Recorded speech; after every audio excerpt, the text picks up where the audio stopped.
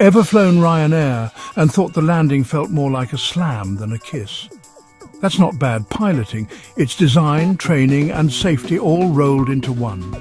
Ryanair flies the Boeing 737-800 and the new MAX. These jets aren't built for silky arrivals.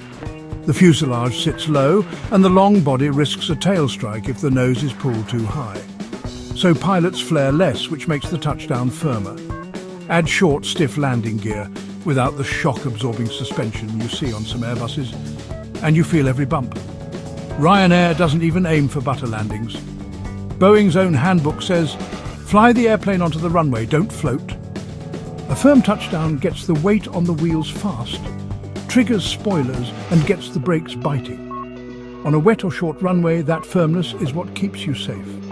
Many Ryanair airports, like Rome Ciampino, have shorter runways. Floating to save a jolt wastes precious meters. Europe's weather doesn't help either. Rain, crosswinds, gusts. A positive landing keeps the aircraft stable and reduces the risk of hydroplaning. And with 25-minute turnarounds, consistency matters more than comfort. Compare that to an EasyJet Airbus. The A320 lands softer thanks to taller landing gear, a different wing, and fly-by-wire flare assistance that smooths the touchdown. That doesn't mean Ryanair landings are sloppy, just that the 737 delivers its arrivals with less cushion and more honesty. And here's the bottom line. Ryanair has never had a passenger fatality in nearly 40 years.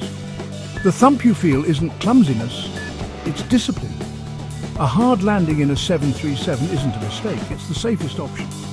So next time you feel that Ryanair jolt, ask yourself, do you want a soft touchdown or a safe one? Because with this jet you can't always have both.